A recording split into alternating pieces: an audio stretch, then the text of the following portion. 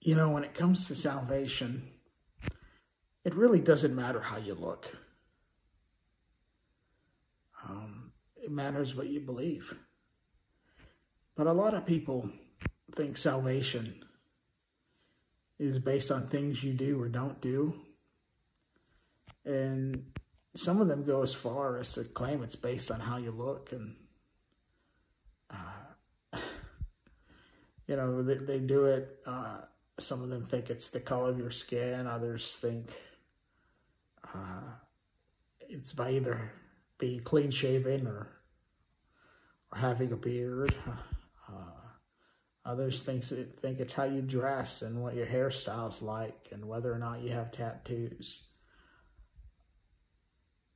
But the truth is that Jesus Christ is the Savior of all men, especially those that believe. Okay. And, you know, yes, we all have our imperfections and we all have our sins. But Jesus Christ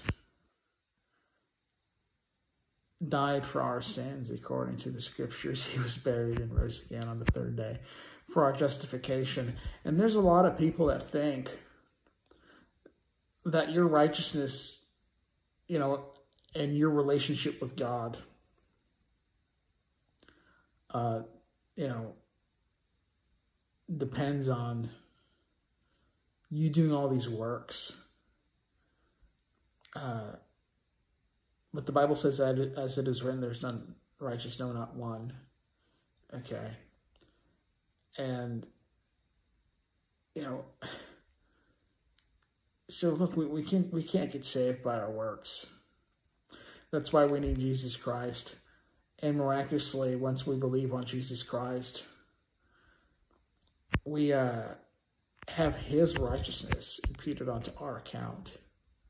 Okay. And because Jesus Christ is eternal life,